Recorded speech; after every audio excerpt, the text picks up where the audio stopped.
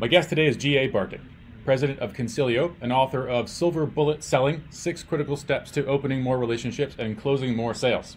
Sales, I think, is a performance art, and to work with coaches like G.A. is a tremendous experience, though I am often struck with just how poorly trained I am and how good they are at it and how good G.A. is at this.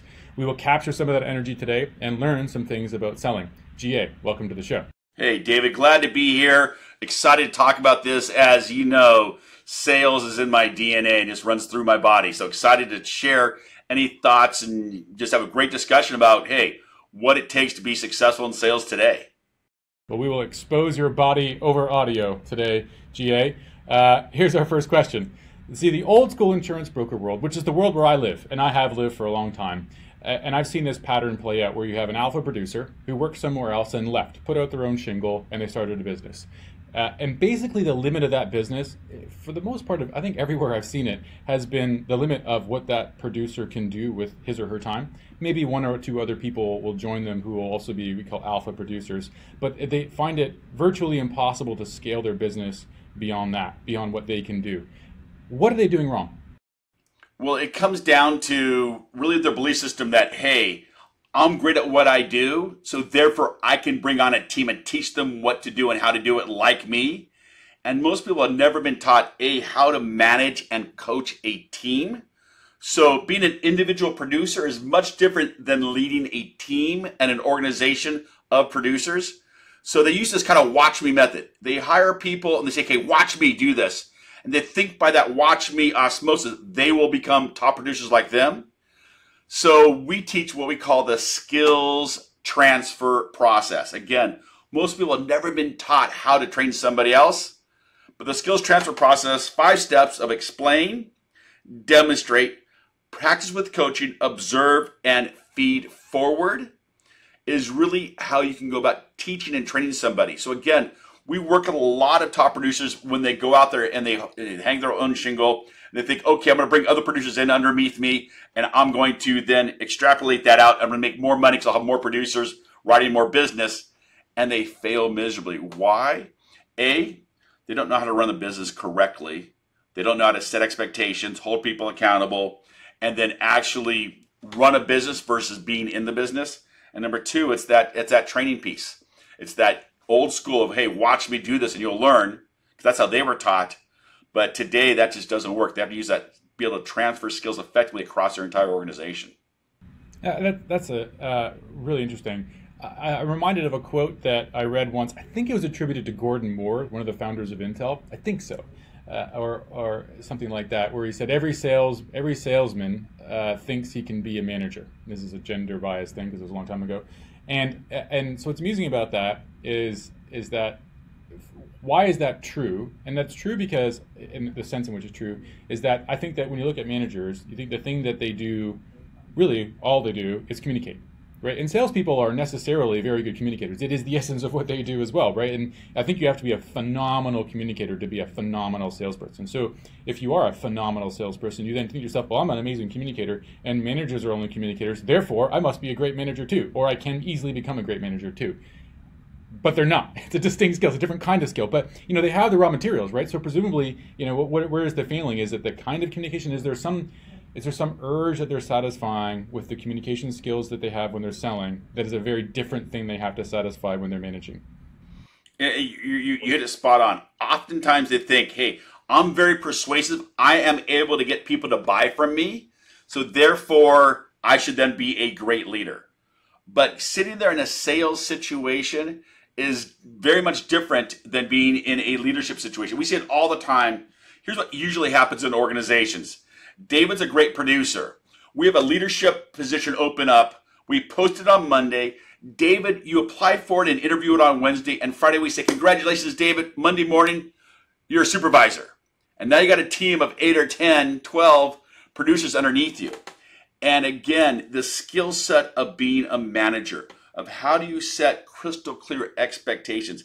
How do you hold people accountable? How do you run a team meeting? How do you transfer skills? How do you have a difficult conversation with somebody who's underperforming? Those are all skills that most people have never been taught. And those are the skills, even though you're a good communicator and potentially a good motivator, those are not enough skills to carry you through to be really, truly a great manager of people. And there's a teaching element to this. You mentioned earlier when you want to educate somebody, it's the show me method, but there's a different kind of structured way to educate. Here's one thing I noticed in reading your book, which is fantastic, and a few other sales books which you reference in your book as being inspirations to you. Importantly, there's the spin method and there's consultative selling, are the two books by Rackham and Neil Rackham and Mac Hannon. And what's interesting about these books and a few other sales books is they're very teaching focused, right? They're teaching books. And if you read that versus like other nonfiction books, right, just a whole pile of content, which it kind of flies through your head, right? But I get the sense that when I'm reading sales books, that there's a real desire on behalf of the author to actually have you learn this, right? So there's exercises, and you have it in your book too, right? Saying, hey, fill this out and think about your situation. And there's sort of like, it's more like a class you're trying to run through a book. So I think of these as maybe some of the most intentful educational artifacts for selling. Should sales managers write books, right? I mean, you're in the sales business, you wrote a book, many people seem to do that. Is that something people should do more of?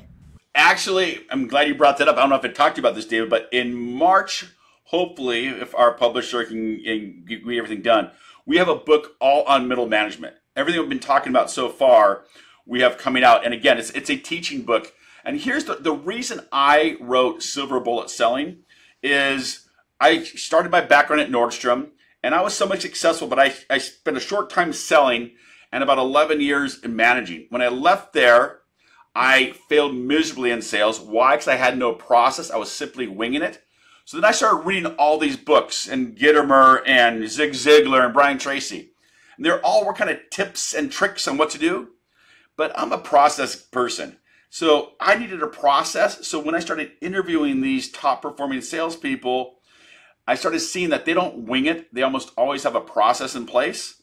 And that's where the 6 critical steps of Silver Bullet Selling came to be. To tell you the truth, it was originally called No Silver Bullet to Sales. That's what the book was originally titled.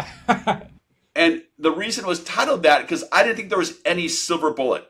That if you did a poor job of pre-call planning before the meeting, if you didn't build very much rapport, you asked very few discovery questions, your solution was really just features and no benefits, you were very confrontational on how you address concerns, you didn't ask for the order, but or at the end, if you can do a poor job and all that stuff, but if you said this magical phrase, like there's a books on 1,001 closing techniques, if you do a poor job and all that stuff, but you say this magical phrase, that once you say that phrase, the heavens will part, the light's going to shine down in your prospect, and they'll hear that heavenly music. It sounds like, ah, and then they'll change their mind. And that's what kind of sales was in old school sales. So when I started doing these interviews and trying to figure out why am I failing at sales, and I failed miserably at it, you know, at 30 years old, I had a paper route because I just had to make a few dollars. So I kept failing in sales. I started interviewing people. 6,000 interviews later, I realized that people don't wing it. But there is a silver bullet, and it's those 6 steps that I saw people doing, whether it was conscious or unconscious, over and over and over again. How did they pre-call plan before the meeting? How did they make sure the best version of themselves showed up?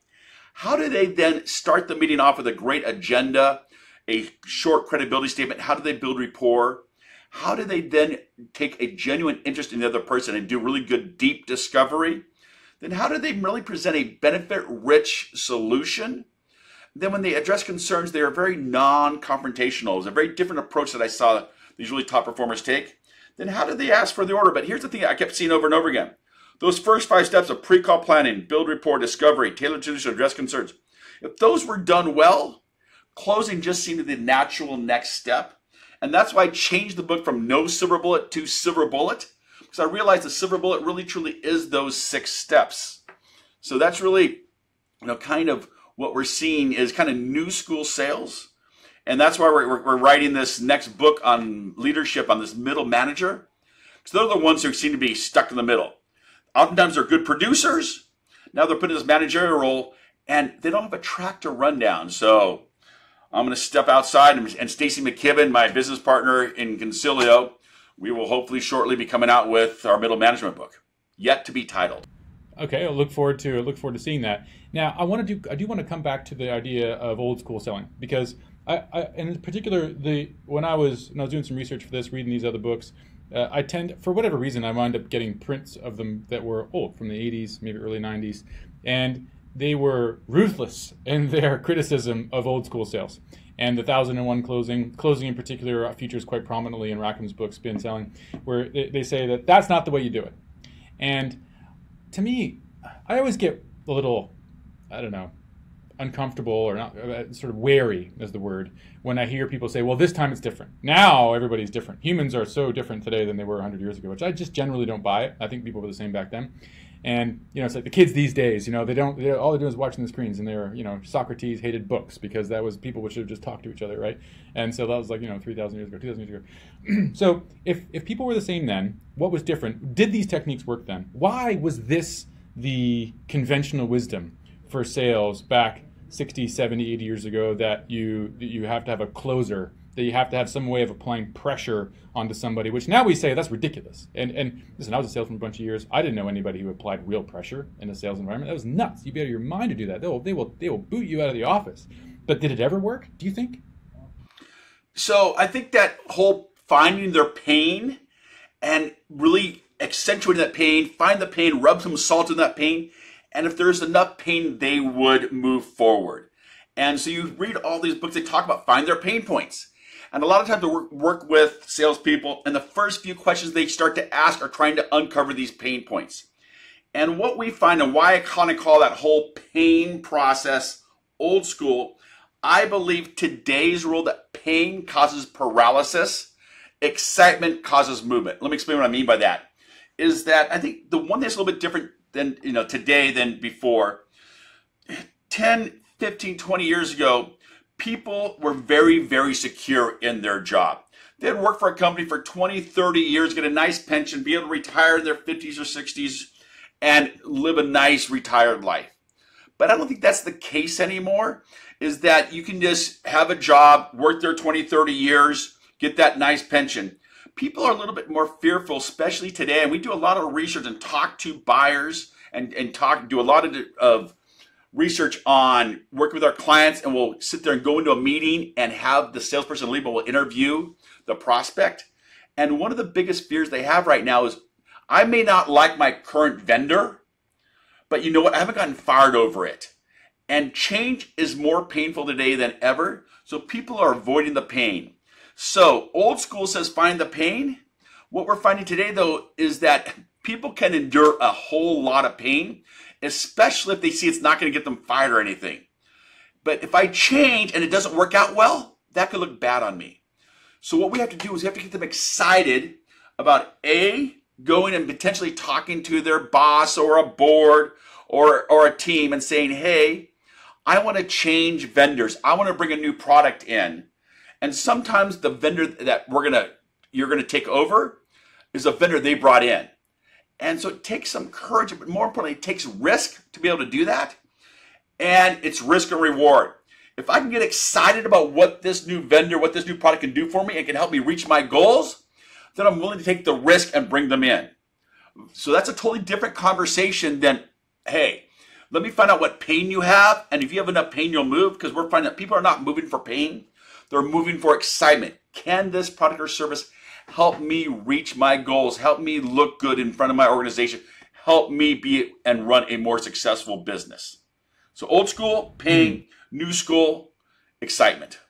That is very interesting. The world is more painful, maybe as a way of thinking about it now than it was, but a little more comfortable perhaps back then. But they'd rather do nothing. If it's painful, they'd rather stick. They can stick. People can endure a lot of pain. Let me give you another possible angle. Let me think of this. So, inspired by Spin Selling, by Rackham's book, he made the point that, which is not a distinction you make, which is interesting in your book, between small ticket items and large ticket items, right? So he says small ticket items are just different. So they're different, and he's kind of reconciling the old school view with the new school view, and says old school is more small ticket, and with small ticket items you can talk a bit more about kind of like wants as opposed to needs. You can talk about features. You can talk about pain. You sort of have more flexibility, and then you can apply a closing formula and apply pressure and get a sale. If somebody's selling something for $30 maybe, as opposed to the large corporate. If you're buying jet turbines from Rolls-Royce or GE, that just doesn't work, right? So If that's true, and I'd interest your thought, because I think that you uniquely have experience across a wide spectrum of ticket sizes. If that's true, then the interpretation of new school versus old school is, in the old school, we were just selling more small ticket things. And these days, you don't tend to employ a salesperson to sell a small ticket item. That happens automatically. And then kind of the weighted average of all the salespeople are focused on just on bigger ticket items. And that will just be a different culture, but it always was a different culture. What do you think? I think you're onto that. The key difference being is that I think relationships are more important than ever before. I think that kind of, Neil Rackham stuff, love it. It's great stuff, especially the big ticket stuff. The relationship was really, really important, super important. Then I think people went away from the relationship and really became kind of cost specific and really looking for the best cost, the best terms. But I think it's gone back, and the pendulum swung back to people are still looking today for a relationship, whether it's on a large ticket item or a small ticket item. And so are you, as a salesperson, even it might just be a one and done type small ticket, but they're still looking for the relationship, especially if you're not the low cost leader. What's the reason why they should buy your product over another product? And what we're seeing too is, how do we take the commoditization out of products? Is really what I work a lot with my clients on, is how do you take a genuine interest and a holistic approach and find out, hey, where's this company at and where does it want to go? And then can my product or service bridge that gap? And that's what people are looking for. And again, most salespeople go in wanting to solve a specific problem. I want to solve a problem, but I want to make a much more holistic approach to how we solve that problem, so that I can expand that sale to other products and services that we have to offer too, if I take a much more holistic versus a laser pointed approach to one product. You know what's interesting about that? You make this comment in your book, which I found amusing, because I was thinking this before you said it, which was, you said, well, my industry is different, right? And you're coming at an angle here which is pretty interesting, where, like, in a world where differentiation is the key, what you're selling is differentiation, right? So you're saying, we're going to tailor a sales process to your product, and you are different and you are special, and we're gonna manifest that in a process. And so when somebody says to you, my business is different, you say to them, I know. that is what I'm selling, is that you're different. And so maybe you can tell me a little bit about how organization is different and what you might bring to them as a different sales process. All right, so everybody's listening to this, hang with me for a moment here, because you and I all know that our clients are pretty close to the same. All right, they are. When I'm working with organizations, and whether we're working with Google or YouTube or Hotels.com, Expedia, any of our clients we're working with, big and small, my clients, they're pretty similar, but they don't think they are. And that is the key, that every one of your clients, every one of your prospects, they think that their situation is totally different and unique. And you might have worked and sold and had clients in my industry, in my vertical. You might have 100 of them, but my company, we're totally different and unique. That, my friends, is what every single one of your prospects is thinking. So a big part of the silver bullet selling process that we tailor to each one of our clients is, how do you, again, show that genuine interest and take a much more holistic approach to understanding where the business has been, where the person you're talking to, where they've been, where they are right now, and where they want to go. And it's all about discovery. I think discovery is the heart and soul of the sales process. And it is the number one part of the sales process that most salespeople skip. Reason being, they think, oh my gosh, I've heard this 437 times before. I know the solution. Let me tell you how smart I am, and let me give you a solution. It doesn't work that way, people. You need to get your prospect to sit there and say, oh my gosh, these guys get us. My very first sale in consulting was to Oakley Sunglasses. And on a cold call, I got an opportunity to meet with their head of their call center. And it was a customer service call center where they were taking calls where people wanted new nose pads, lenses, or temples for their sunglasses. And they wanted to transition from a customer service call into a sales call, selling new Oakley products, their shoes, their backpacks, their clothing line. And so I sat down with the GM of this call center, And I went through our sales process of pre-call planning. I built rapport with her. I did my discovery in a much more holistic approach. And when I did my discovery summary, I sit there and said, so you have a team of 13 people that they're taking inbound calls for people who are looking to replace their temples, their lenses, or their nose pads, and that the team loves the customers that they bring. But you want to transition this from being kind of a cost center to a profit center by cross-selling other products and services. But you got to make sure you don't do it salesy. And really what your expectations of a sales a training consultant, somebody could come in here, customize the program, and really make sure that it has Oakley's brand on it and the Oakley experience, and not make it salesy, but quickly customer service-esque transition to a sales conversation. Is that pretty much everything we discussed? Anything I missed? And she goes, GA, here's what's really going on. Our sales are flat year over year, and I was brought in to increase the sales of this department. I'm afraid if I don't increase the sales, I just may lose my job. So I said, thank you so much. Let me put together my proposal. Now, I was up against 2 other multinational companies and my little company. And when we got the job, I asked her, I'm like, just kind of curious, why did you choose us? And she said, GA, it was obvious that you knew our situation better than anybody else did it, that you got us. Now, again, my solution of sales training and coaching was, I'm sure, very similar to everybody else's she looked at.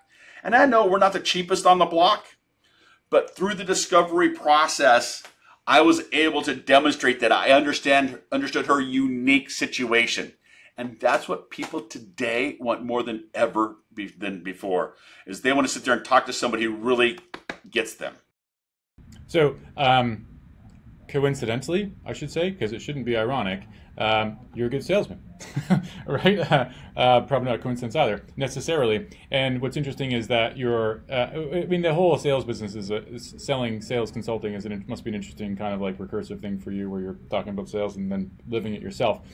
And I do want to actually talk about that, which I find interesting. But I want to come back to this point you made there about discovery is the heart and soul of sales. Because when I read Consultative Selling by Matt Cannon, and I got the copy that was printed in like 1977 or something like that, it reads like a manifesto on discovery. And then it's a very specific way of actually presenting your discovery of your solution, right? So it's all about understanding the client, and it's on and on, and it's kind of repetitive, honestly, but it's good stuff in the sense that it's one of these simple things that you really have to drill into your head, because if you mess it up, and most people do, you sort of go to an autopilot and you don't actually do the discovery properly, then you miss something important and you lose the client, and they're like, you might miss something important, but more importantly, it's that emotional need that you miss. And what we're seeing is most salespeople are selling logically versus emotionally. They sit there and they understand, what are your needs? What do you need? How much of it do you need? When do you need it by? And that's all logical. People don't buy logically, folks. They buy emotionally, and they rationalize it logically. And this whole emotional needs, that's what discovery is all about, is how do I tap into the emotional need of my prospect so then I can get them excited emotionally about moving forward with our product and service. You know, it's interesting about the emotional side, because I think of the rapport building section, right, which you touch on in the book, and I actually wasn't really there in some of the other books I was reading, where they sort of skip over a little bit. It's sort of, this is obviously what you do. To me, the rapport building part is kind of like the heart and soul of let's call it the cultural bias of a salesperson. That's kind of like the thing that salespeople, that's the reason why they're in sales, is they can do that, or they do that all the time, right? So yes, anybody can be a salesperson, and I believe that. I've seen some very awkward, weird people be very successful salespeople. Happens all the time, but that is the exception. For the most part, you get people who like talking to people and who like building rapport as a habit, and they're the ones who go into sales because you get that first 5 minutes. But then we skip over it, right? And you know, the point you made there about emotional content is important to me, because there is a balance, right? So you say they buy emotionally, but you can't just walk in and just give them a hug, right, and say, I'm going to take care of you, right? There's got to be some real hard content in there as well, right? So it's actually this interesting mix of emotional and then use the word rational, but let's call it business decision making and business advisory and consultation that has to happen. You know, is it that we just err on the side of business too much? surely people fail for the other reason too. I think that often, sometimes people are unconsciously competent. Some of these really top salespeople, they build rapport beautifully, but they also do a lot of other things very, very well. They do a good job of discovery. They do a good job of presenting benefits versus just features. You can't just go in there and give them a hug and say, great, they'll buy from me. And I mean, how many times have you or anybody listening to this have gone in there and walked out of me saying, oh my God, that was great. We just had such a great connection, and they still didn't buy from you. Totally. I had a great conversation. Yeah, we had a great conversation. And sometimes it's the great conversations that are just way too easy that I oftentimes lose that sale. And it comes down to understanding what we call their primary motivating factor. And again, this is this emotional need, their primary motivating factor. I was having an issue with my bank. And so whenever we get a check, Shawnee, my marketing person, would always volunteer to take the check down to the bank. Now our bank, I live in San Diego, and our bank is actually right on the pier on the beach. So in the summertime, it would take Shawnee sometimes an hour and a half, sometimes 2 hours to get back from the bank. Now her nails always looked a lot better when she got back. But no, so it was a serious. I called up my banker and said, "Hey, Eleanor, we have an issue that just in the summertime here, where the bank gets so crowded because everybody's at the beach, it takes Shawnee way too long to deposit checks. What can we do?" And Eleanor, my banker, said, "Well, GA, if Shawnee comes in and there's a big long line, just have her come and sit down, or just have her come to my office and drop the check off to me, or just lay it on my desk." Well, I don't know if you guys have ever seen Eleanor's desk, but it's got file folders of people's bank statements and all their loan documents. It's just stacked and stacked and stacked all over her desk. It's a mess. The last thing I want to do is put a big fat check on her desk to only have it lost, to never be excavated again. So that was not a great solution. So a gentleman cold called me from a bank, which I usually don't. I mean, I take a lot of cold calls. I like to hear what people say. But in a moment of weakness, I said, "Come on down and check out and see if we can talk to you about banking with you." And he sat down and he took such a genuine interest in our company and me. He had done his research. He knew a little bit about me. He asked some really great questions. Nothing about banking. He wanted to know, how did Concilio start? How did I get started in consulting? What's going on with Concilio right now? Where's Concilio want to go? What's that mean for you? And so he really took this holistic approach to my company and me. And then he said, okay, great. After I understood where we've been, where we are, where we want to go, then he started asking me some banking questions. And I explained the whole situation about Shawnee. He goes, well, GA, if Shawnee spent less time banking and more time marketing, what would that do for you? I said, oh, well, I'm assuming that would get us more clients. And again, without being interrogative, he just simply asked another very inquisitive question. He says, well, GA, if you got more clients, what would that do? Well, we'd make more money. And he said, well, would you make more money too? I said, absolutely. And then again, he had earned the right now to ask this question. He said, well, GA, and why he earned the right? Because he had taken so much time, and it wasn't, it was probably 10, 15 minutes, but he really sat there and really understood me and my business. So he said, GA, if you made more money, what would you do with that? And I said, oh, that's obvious. I would use that to put my kids through college. Now, I had to put myself through school. It took me 6 years. My wife had to put herself through school too. We've been married 29 years. We have 3 kids. We made a promise to each one of our kids that they will get 4 years of school and a car from us. So when he said, what do I do with a little bit more money? I would use it to put my kids through college. He goes, well, great. We have a scanner. You put the scanner right on your desk, GA. Shawnee can just deposit the checks through the scanner. She'll shred them. They get automatically deposited. She'll spend more time marketing, which will be more clients, which will be more money for the company, which should be more money for you, GA, so you can use that to put your kids through college. Again, was I excited about putting my kids through college? He said, his next question was, so GA, how many scanners do you want? Well, you only need 1 scanner. But I say, this sounds great, but you know what? Let me think about it. I'm sure you've all heard that before. And I went home that night. I said, hey, honey, I'm thinking about switching banks. And she goes, well, why would you want to do that, honey? I'm like, I'm always complaining about Shawnee and how long it takes her to get to the bank. Well, this banker's going to give us a scanner. We'll put it right on Shawnee's desk. Whenever we get a check, she'll scan the check. It's automatically deposited. She shreds the check. Then she'll spend more time marketing, honey. More marketing means more clients. More clients should be more money for the company, which should mean more money for us. And we can use that money to put our kids through college. David, what did my wife go tell me to do? Get the scanner? Get the scanner, switch banks. Yeah. Here's the key, folks. Have you ever switched banks? Is that a pain in the butt to do? Brutal. Why was I so excited to do something that was painful? Because it was going to get me the exciting ending of putting my kids through college. So here's the key, though. So again, painful activity got me pleasant results. That's why I was able to change, because my primary motivating factor, that emotional need, was to get my kids through college, and the scanner was going to help me do it. The sad part of the story, if I could put a bow on this, David, I called Eleanor, my banker, and said, hey, Eleanor, I appreciate all your work for the last several years, but we're switching banks. And the first question she asked was, who are you going to? That was her second question. Why?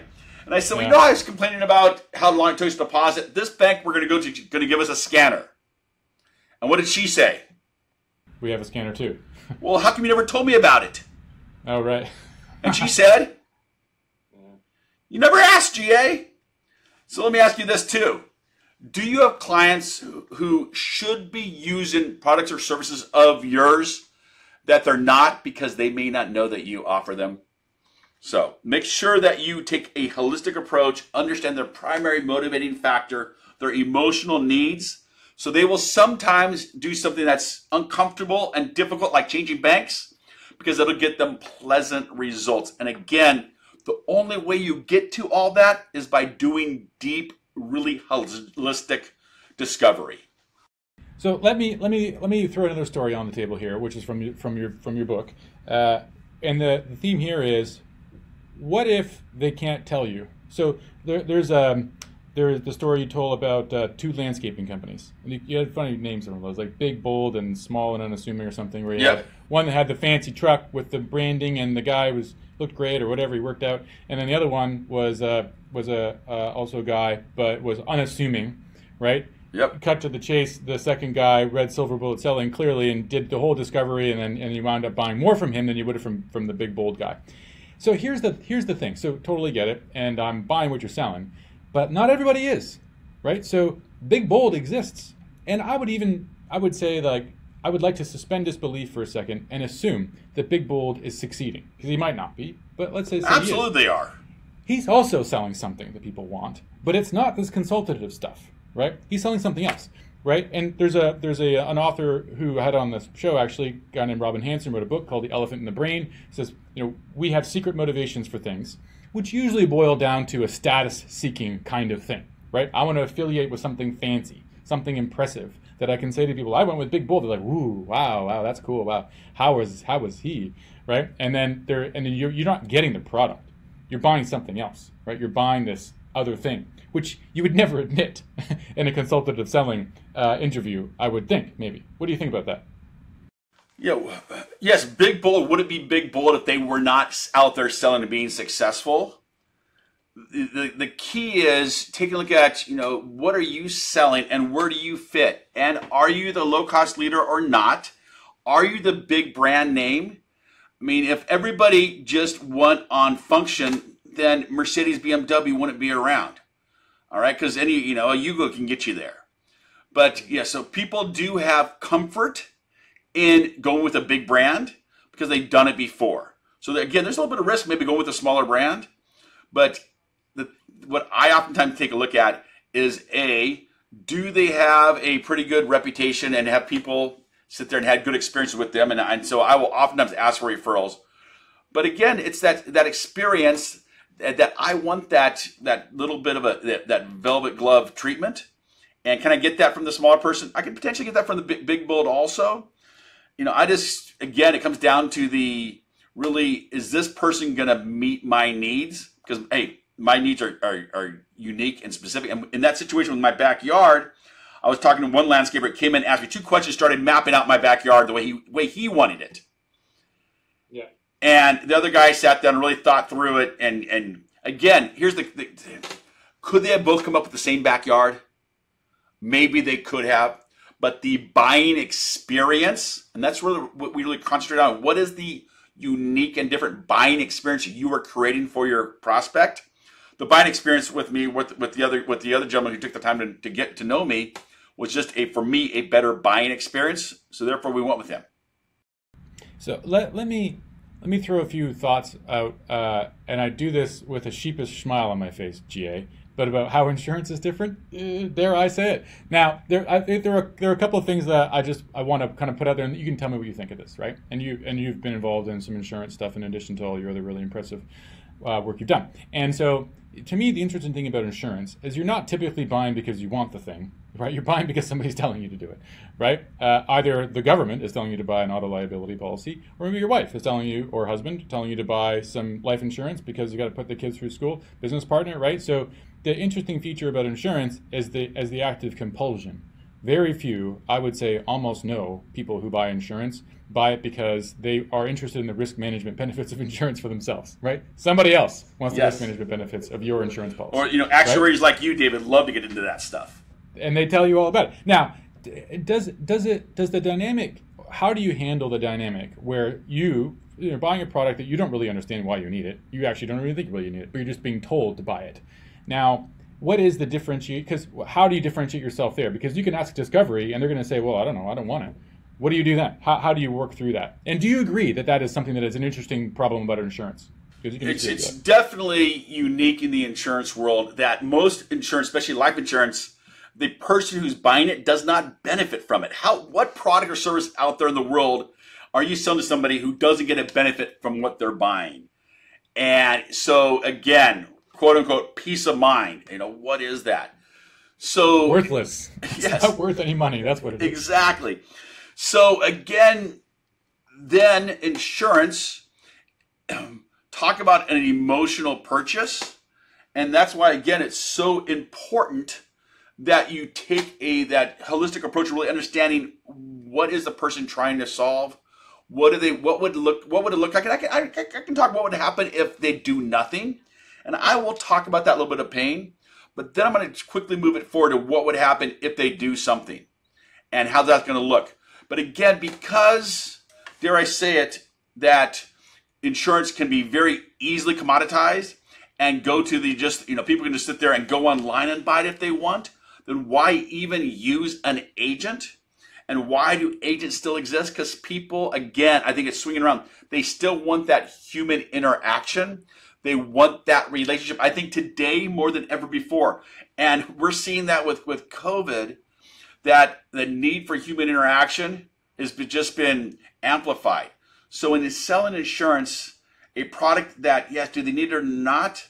No, but in the whole process of the selling and understanding the person, it comes down to, hey, can I create a unique and different experience? Because most of the time, they're going to talk to 2 or 3 other insurance salespeople. We've already proven that out. The stats are out there for that. If you're not going to be the lowest cost, why should they go with you? And that's going to be how do you present your solution, how it's going to benefit them, and do they trust and like you too? And again, that trust and like, it's not about the nice big hug you get, but can they sit there and say to themselves, wow, does David really understand my unique situation? Because again, everybody who's buying insurance, they think that their situation is totally different than anybody else's out there. I had this interesting experience a few years ago working with an insurance company who had a direct-to-consumer arm, right? So they had marketing to people and they were selling in a call center, and they also went through agents. And they had, in addition to that, they had a wholesaler arm, which was agents. And the amazing thing to them was that they had this wholesale, because here's how that works, right? So you're going to buy this insurance policy from this company. You, a customer, I, could go online and buy the policy. And then instead I say, you know what, I'm going to go to my agent. And the agent says, I could go online to the same web portal and I could buy this insurance policy. The agent says, I'm going to go to an agent. We have the same, it's insane. It's something profound about this, actually. It's so crazy. It's that we have to force ourselves to acknowledge that reality is not what we think. They could all do the same thing, and they've introduced 2 layers of cost into the transaction because nobody wants to do the work. So there's something like deeply allergic about insurance, about actually buying insurance. The people just don't want to touch it. They don't want to go anywhere near it. They have to do it every year. They don't want to, they need somebody to kind of help them through the process. In that sense, like, it feels to me, I wonder if you agree with this distinction, a small ticket item that kind of behaves like a big ticket item. It might only cost you $30, $40 a month, but you want to spend as little work on it as if you're buying Rolls-Royce jet engines and you're like, the vendor help me out with it. Do you agree with that characterization? Yeah, in a lot of ways, absolutely. It's just so interesting with insurance, and it's people know they need it, and whether it's again, we work a lot with auto insurance and life and health insurance, and the people, again, they can do it with absolutely no interaction, and lots of people do. But why are insurance people still out there today? Because people don't want to go through the headache and try to understand and figure it all out. They would rather talk to somebody who's a pro who knows it. I mean, I just got health insurance for my organization, and have a great person who kind of walked me through it. And I had my life and health license, so I know a lot about health insurance, but I don't want to go through that myself. So it's, looking at this small ticket item, big ticket item, something like insurance. A lot of people still want to have that personal touch and have somebody help me figure out what's the best policy, what's the best thing for me, so I don't have to do all the research. How about big ticket items? We haven't talked about that too much. Adapting your process for larger sale, like what changes? It takes longer. What does that mean?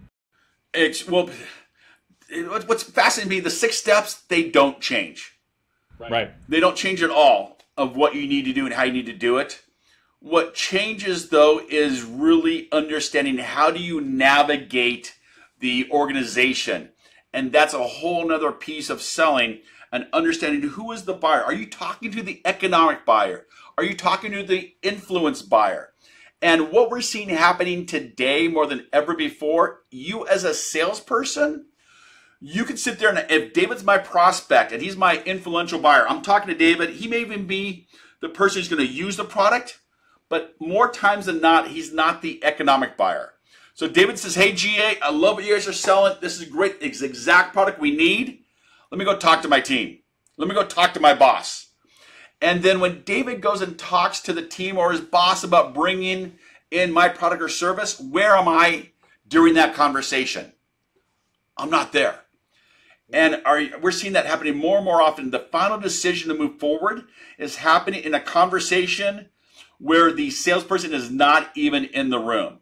So what I need to do is be able to educate my influential buyer. I need to how can David communicate on my behalf when I'm not there? So a lot of the tools we teach, the why us 3x3. Hey, there's 3 reasons why clients work with us. Success stories. There's different tools of communication that we teach that help David communicate on my behalf where the sale is made when I'm not even there. And that's a big piece that a lot of salespeople miss is how do I educate in a clear, concise, easy story type methodology so that my emotional buyer, my influential buyer can go in there and talk. And that's what the feather that could tip the scale my way is how he talks about me versus the other 2 companies he might have talked to because his boss says, what are other options? And I got to make sure that David talks best about me. That's hard. That's hard to do. It feels to me like this is almost a sales training seminar you got to give as a salesperson, right? So you're going to go into the buyer. You're going to say, I'm going to teach you how to sell this. Because yes. as you say, I ain't going to be there. Yep, exactly. So, and I have actually done times where we've actually done role playing with the influential buyer on how he's going to communicate. When he walks in there, and here's the thing too. A lot of times that influential buyer, they may be the person who chose the current vendor. So, sure. So for example, let's talk about insurance or financial advisors. They may be the person who chose their current financial advisor. I can't put down that current financial advisor, or it may be the person who chose their current logistics vendor. I'm going to go to my boss now and say, hey boss, I want to change vendors. How can they do that in a way where it doesn't make them look bad about the vendor they're using right now that they chose? And so again, it's about selling forward is a big methodology we talk about.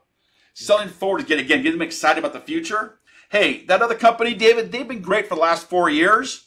We're just a different company today. They've done a great job getting us to where we are today. I want to change vendors because, hey, we want to expand. We want to open up 2 more locations, and this new vendor is going to allow us to do that. So again, it's about understanding the holistic approach to where they are, where they want to go, and then helping my influential buyer be able to communicate and get excited about changing vendors and communicating that to their boss. Again, we're not there, so sometimes it can take a little bit of practice we've done it. I've had multiple sessions with our client, the salesperson, and their buyer, helping that buyer communicate why they should change vendors. And especially these big ticket items, that's more important than ever before.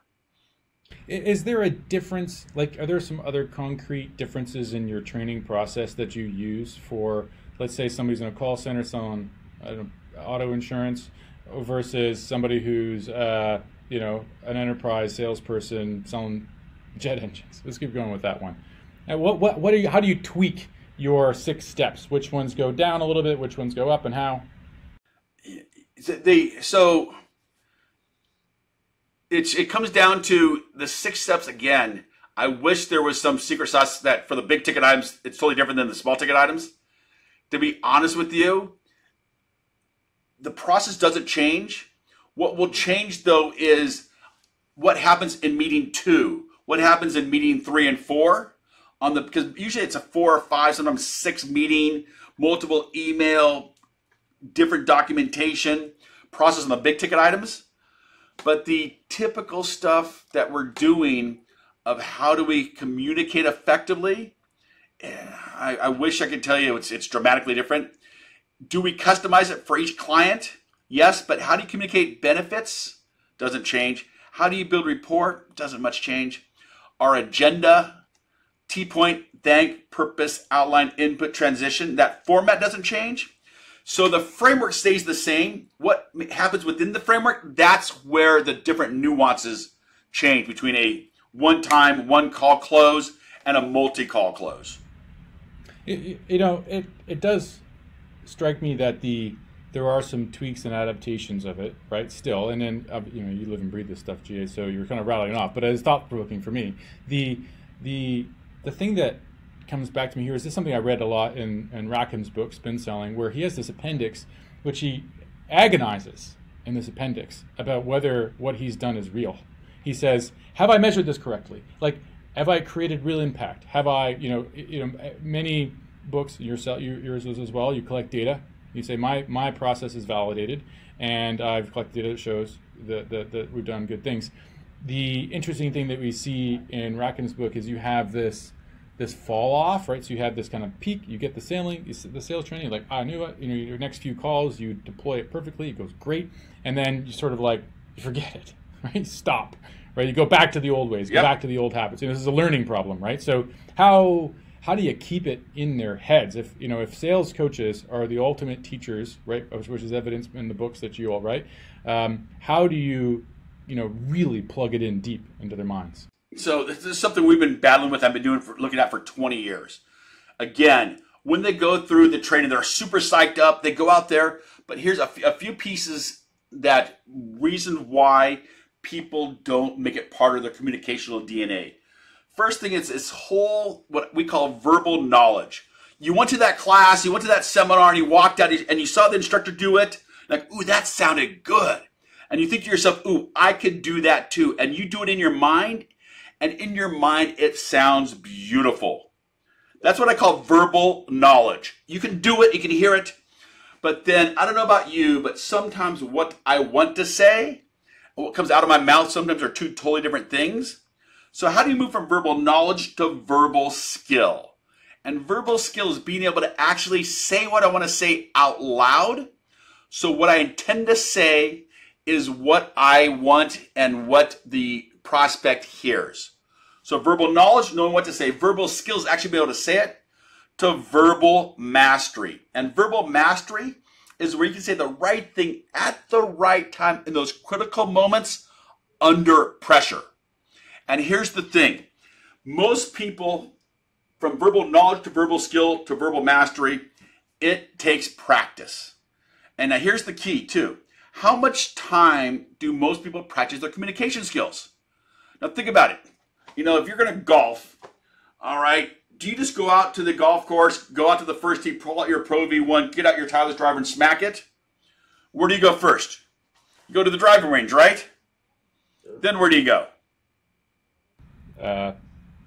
Putting green? Thank you very much. Not a trick question, Dave. You go to the putting green, then do some chips, and then if you're me, where do you go? The bar? To the bar. Thank you very much. Go to the bar. But why do we do all that before we go to the first tee?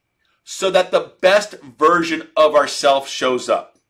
But as salespeople, we often wing it, and we go right in the sales process thinking that we can do it fine without practicing. Here's the other piece about why people don't carry through with their training. Because the first few times you try it, you're usually not very good at it. And what we see happens all the time is we'll deliver a training and we do a lot of follow-up. And we're working with the managers and the coaches internally with our organizations that we work with so they can make this part of their organizational communicational DNA. But I'll be walking in the building and someone come up to me, oh, GA, that whole process thing you taught us, oh, it doesn't work for me. I'll go, really? Let's practice it. Let's practice your credibility statement. Let's practice your YS 3x3. And when we practice it, do they crush it or do they usually suck? Now, here's the thing. When do most people make a decision about something? When they try it once or twice when their skill level is at its lowest, so therefore they don't get the results they want, so they say it doesn't work for me. And that's what we see happen all the time, is they make a decision on whether it works for them or not when their skill set is at the lowest. So what I tell our clients too is, hey, do me a favor, do not make judgment on this process until you're great at it. And if you are great at it and it does not work, I will take full responsibility. GA will take full responsibility. Why? Because I know the process works. I didn't make this stuff up, David. I simply cased it from hundreds, if not thousands of salespeople. CASE, C-A-S-E. That's our first acronym of the day. It stands for copy and steal everything. So all I have an opportunity to do is we've had an opportunity just to watch really good salespeople and case for them. So we know this stuff works. But most people, they go to a program, they go to a training, it sounds great, they're excited, they try it once or twice in front of a prospect. They don't get the results they want, so they say it doesn't work for me. You've got to practice. And role play, a lot of people are like, oh my gosh, I have to role play? If you know a better way to get somebody to be able to communicate out loud effectively under pressure without role playing, bring it on. I will cut you a fat check, because I've not figured it out yet. So we're going to get people out of their comfort zone, up on their feet, practicing what to say, how to say it, so they can go from that verbal knowledge to that verbal skill to finally that verbal mastery. So again, they're saying the right thing at the right time in those critical moments under pressure.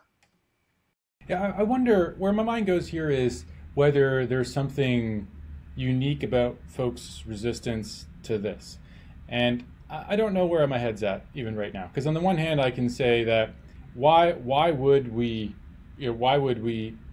reject or worry about getting why would we not want to get better at something if we're convinced the practice works? Is it that these skills are something we feel like we already should be good at, and so we're like a little embarrassed to have to practice something that is so kind of natural to human life, right? Just talking to people, and now we have to work at this kind of weird specific way of talking to people. On the other hand, like, my kid doesn't want to do his math homework, so maybe we just don't like practicing anything. Or is sales practice different somehow and harder for us to get our head around? What I love about you, David, you take such a unique approach on how you look at things that I have to say, wow, I never really thought about it that way. But yes, I do think because we talk every day, that we think that's inherently, I'm already good at that. I'm a salesperson. That's why I got into sales, because I have the gift of gab. I mean, if you look at my initials, those are my initials, GAB. But yes, but again, because I think it makes people uncomfortable. And people, they avoid uncomfortable situations. And so if I'm going to sit there and practice with a peer or practice with my boss, I may find out that I'm not as good as I thought I was, or I may embarrass myself a little bit. So I'm not going to put myself in that situation. And people who say, oh, GA, I can't role play, but when I'm with a client, dude, I am nails. I crush it. I throw a flag on that play. If that was the case, again, I don't like sports analogies all that much, but think about it. Football teams, they practice 5 or 6 days a week for one game. If everybody was better in the game than they were on the practice field, then why practice at all? But why do they practice so much? And they don't practice the fancy stuff. They practice the fundamentals over and over and over again. Again, golfers, basketball players, they sit at the free throw line shooting their free throws. Why? So when they're down by one with 3 seconds left and they get put to the line, they've already done that shot so many times they can sit there and drain it. Why don't salespeople do that?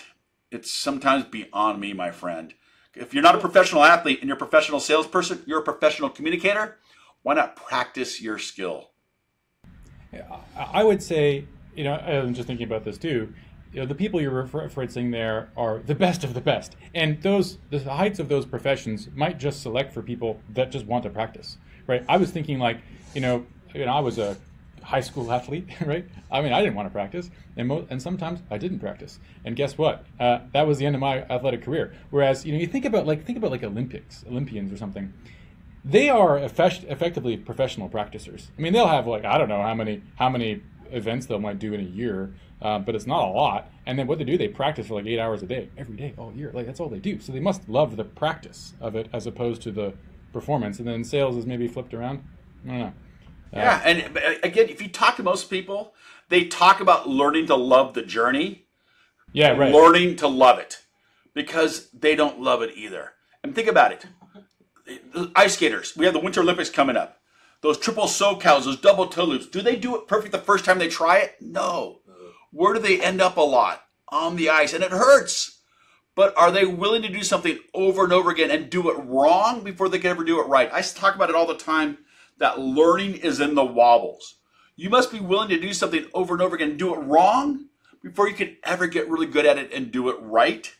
But again, I think that most people just aren't willing to go through a little bit of pain. But here's the thing too about this whole communication and sales process.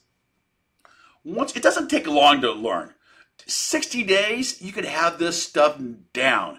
And why have I been doing this for 20 years? Because clients have seen results. 60 days, you have this stuff down. You have it for the rest of your life. And my mission is every morning I get to wake up and make an impact on how people communicate because I truly believe that communication changes people's lives. And so that's why I get up and do what I do every single day. But I think if you're a better communicator in sales, it helps in every single aspect of your life. So why not put a little time, energy, and effort into practicing it so you can get really good at it? What do you got to lose? As it happens, you perfectly set up the last topic I wanted to touch on today, which was the general application of this. Because I like you say, like in the old world I used to live in, where there's this like, I don't know, these tribes. Let's call them tribes. There's the brokers and the underwriters. And this is in the reinsurance business. So big ticket insurance items. And there was always this kind of concept where people were saying, which kind are you? Are you the broker? Are you a salesperson? Or are you an underwriter? Are you whatever the heck they were? And I was always on the broker side. And I always kind of annoyed me about that because it seemed to me that both are life skills, right? You could probably be able to do one or the other if you cared enough to try to learn how to do one or the other. And most people wind up through some accident of history that they wind up just doing one of the two things and they don't ever switch. And so they neglect perhaps developing a skill from the other side of their tribe or maybe they do develop it, but they do call it something else. So maybe you could talk about what are the things you get good at in your real life? Like, does this help your marriage, right? Help be dealing with your kids? Does it make you worse at it in some kind of strange way, perhaps? How should you expect your life to change, if at all, by being a phenomenal salesperson or learning to be a phenomenal salesperson? So, I mean, I can only, I've been married one time, 29 years to love my wife, Kelly. So there's something to it. But if Kelly sees me starting to use some of my classroom stuff, she immediately lets me know I'm not one of your students. She'll say, "Gee, I've seen you've mastered, the art of controlling your classroom. I'm not a class member, so I've had to learn not to do that." But again, communication, it's all about listening and asking good questions and taking a genuine interest in another person. So how can that not help you in relationships? How can that not help you be a better father, a better wife, a better husband? And so, yes, I think that the skills you learn as a salesperson are universal because it's not about selling. I tell people all the time, first thing I say in the classroom, I'm not going to ask you to sell anything to anybody. Because I think people hate to be sold. But do they love to buy? So I'm going to ask you to make a positive buying experience for your prospect. And again, do I use certain tactics? Yes. If I'm in an argument with somebody, I could objection, response, and become very confrontational. Or I could clarify and ask some good questions and listen first. Seek to understand before I can be understood. And listen to understand versus listen to respond. That's probably one of the biggest things that I mess up on. You know, a couple of months ago, we actually had my nephew in town, and he loves tennis. And so my wife thought it would be really cool if he was able to take some tennis lessons while he was in town with us. And so while he was in town, it was for 2 weeks over the summer, I went and I had to go to Chicago. I was in Chicago for a couple of days. And my wife called me up. I'm like, hey, honey, what's going on? He goes, oh, I'm really upset with your nephew, Tyler. All of a sudden, he's my nephew, even though it's really hers. I'm like, what's going on? She's like, well, I just dropped him off at his tennis lesson. You know how excited I was about his tennis lesson? And when he got in the car, when I got him out of the car for his lesson, he didn't have any shoes on. So I immediately said, well, honey, how come when Tyler got in the car, why didn't you look at his feet? Now, how did Mrs. Bartick respond to me trying to solve her problem? Very helpful of you, G.A. Thank you for suggesting that. Yes. No? Yes. So then I decided to get my shovel out and dig a little deeper. And I said, well, honey, at the club, there's a little sports shop. Maybe there's some shoes there. Or it looks like you still have time to run home, get his shoes, or maybe stop by over at Dick's Sporting Goods to get him a new pair of shoes. You probably could use a new pair. Now, again, why did Mrs. Bartick call me 1,500 miles away if she didn't want me to solve her problem? Was I listening to understand, or was I listening to respond? So, again, listen to understand. If I would have simply said, hey, honey, wow, that's got to be frustrating to get all the way to the club and realize that Tyler didn't have any shoes on, I get that.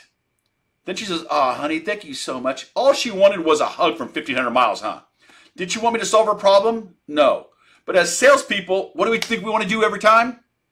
Solve it. Solve the problem. So, listen to understand before you listen to respond. And yes, even today, I still screw up. Amen, brother. That's that time, GA. How can people find you? Where can they go? Silver Bullet Selling, you can buy that. Book forthcoming. Title forthcoming. Where can you find you online? So Consilio Team, CONSILIO Team, TEAM.com. But also, if you have any questions, comments, concerns, compliments, hey, what gets me up out in the morning, away from my wife, my 3 kids, our 3 greyhounds, our 2 guinea pigs, and our turtle, is I went from being unemployed to really every single day being able to make an impact in people's lives. So if I can help you out, feel free. Give me a call. My number, cell, 858-212-4486. Again, 858-212-4486. Or email me at ga@concilioteam.com. And I'm serious. I would love to hear from you and hear where you're at right now and see if there's anything we can do to help you be more effective. So it won't just help you in sales, it'll help you in every aspect of your life. And David, I was going to say, hey, it's always a treat, always a pleasure. Again, the way you look at things, the way you study them, and it's just a unique perspective that I really honor and respect. And thank you very much for being allowed to share some of my thoughts with all the people who know and love you. My guest today is G.A. Bartick. Thank you very much. Thank you.